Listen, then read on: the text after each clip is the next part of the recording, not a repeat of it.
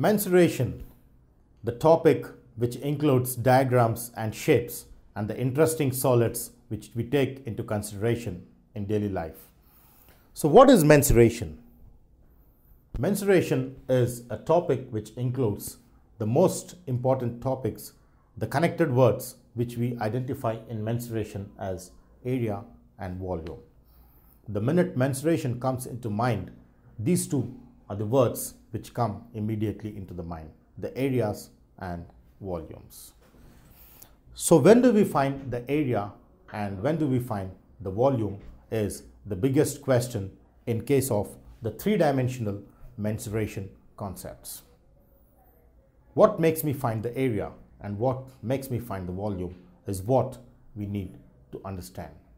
So finally, we just try to take some example problems to identify whether the situational problem is related to finding the area or the volume of the given problem. So initially, let me start with the canvas used for making a tent.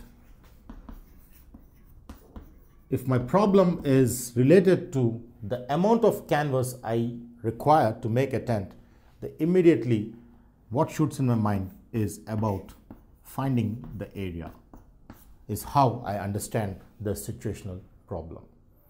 The canvas I use for making a tent is related to area, therefore this problem is exclusively used in identifying the area of the given situational problem. Similarly, if I take say gas filled in a cylinder, then immediately this situational problems make me remind of the volume but not the area, because when the gas is filled in the cylinder, we measure it with respect to the volume. When we take the amount of canvas for making a tent, we measure the canvas through the area, is how we need to identify whether the problem is related to finding the area or the volume from examining carefully the given situational problem is very important. So gas filled in a cylinder is identified to be the volume related problem out here. Let's take some more examples in identifying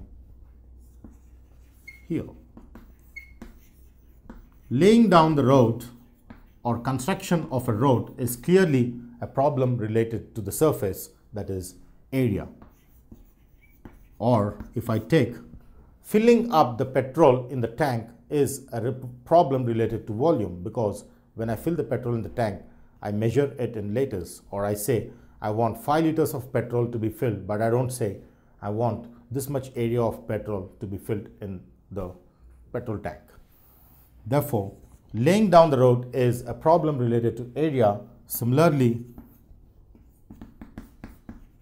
filling up of petrol in vehicle tank is nothing but a problem purely related to volume, etc. So this is how we try to understand or analyze or especially visualize on how we can identify the problem for finding its area or volume. Remember, it's very important that mensuration is a topic which includes visualization of objects, because when I say I want to find the length of the bridge or I want to find the area of the complete petrol tank, then I don't assume going out and measuring the entire petrol tank, but I visualize and then take the dimensions to find the respective areas and volumes using the visualization concept. Therefore, this is very important before we start the actual topic of mensuration. Identification of area and volume is the most important concept. So finally, the learning outcome here is that we identify that situations decide